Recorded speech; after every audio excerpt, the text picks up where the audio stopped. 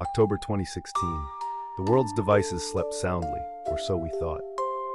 In the shadows, something sinister stirred. A digital infection known as Mirai crept through the internet, slipping silently into millions of everyday gadgets, security cameras, home routers, baby monitors.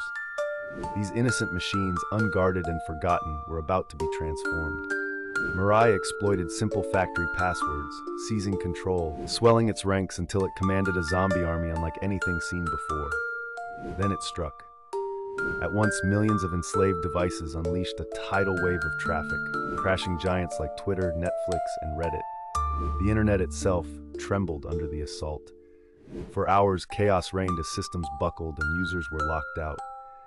The architects of Mirai, a trio of young hackers, watched the world panic from behind their screens, their creations spiraling beyond control.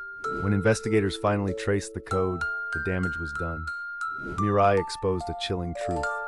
In our rush to connect everything, we left the doors wide open. The ghosts of Mirai still linger, haunting the web, a dark reminder that the next cyber apocalypse could begin in your living room.